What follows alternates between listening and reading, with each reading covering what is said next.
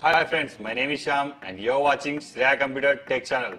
Friends, today is the good news for XIAOMI Redmi Note 3 users. Android 11 Easter egg is released for these users. Friends, if you want to get real feel of Android 11 Easter egg, then you have to follow this procedure. Before installing this ROM, we need to enable 3 steps. Enable developer option, unlock bootloader, and the third one, install TWRP. Let us our device boot into TWRP recovery mode by pressing volume up and down and power button simultaneously.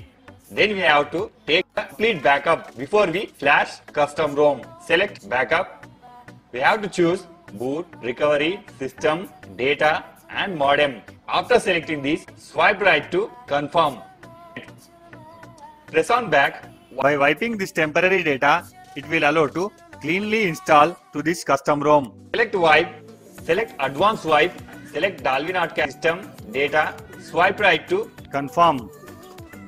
We need to go to here to install stock ROM. By pressing back, here you may find install. Select Android 11. Friends, here I have provide latest version of custom ROM and GApps which are suitable to your device. Please find in below description and you may download it. After selecting this Android 11 ROM, swipe right to install.